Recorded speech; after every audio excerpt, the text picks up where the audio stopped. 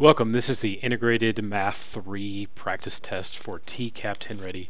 Question number 27, we're in subpart 3, so you could use a calculator, you won't need that here. Some sort of compass tool would be, or protractor tool will be required. Yay.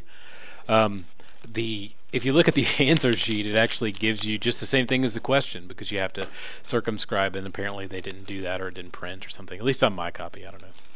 But create the circumscribed circle, which is to say a circle that has all the points here as part of itself. Like basically the circle completely envelops this triangle.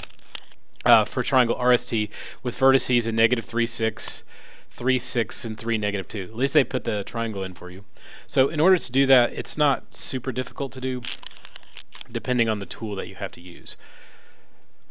So when I have this, mine's a little awkward, so I have to rock it back a little bit. So what I'm looking to do here is going a little more than half. You want to go a little more than half the distance between R and S. And then I'm going to draw that. Then I want to bring this over here, flip this bad boy over, so go for the other side.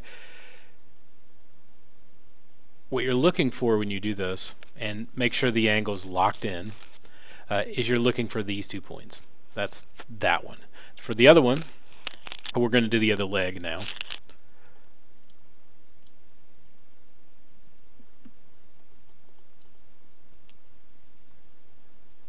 Usually you want to make it so it's a little bit more than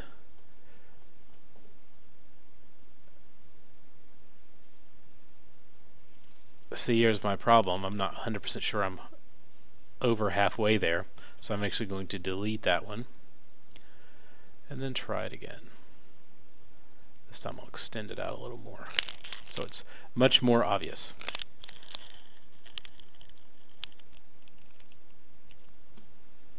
And let's see if I can change the color here. Yep.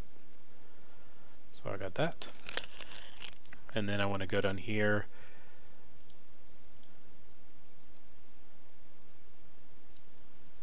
and do the same thing.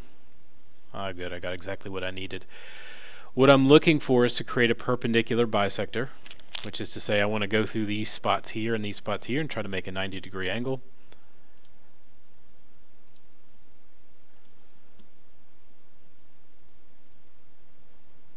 I got this weird pink thing going on for some reason. It's fine.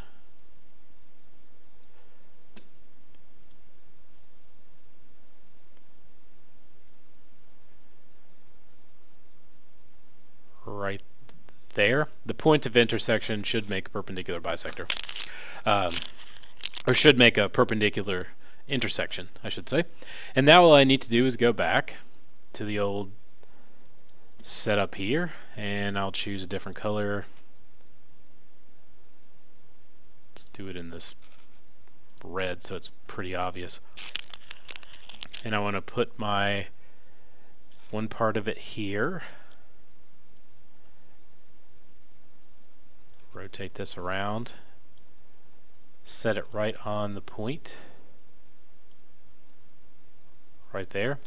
Do the best you can to lock it in. It's not going to be exact, and I don't think they're going to mess with you too much for not being totally exact.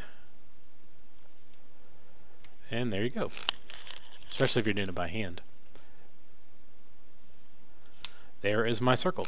So start at the end point or one of the vertices and go a little bit more than half and create your arc. Go to the other side, do the same thing. You're going to intersect both those. Where they intersect, you're going to create a line. Same thing here on through. This would become your center point. Then you want to make sure you go to one of the vertices, it doesn't matter. Circle it all the way around and you have a nice circumscribed circle for triangle RST.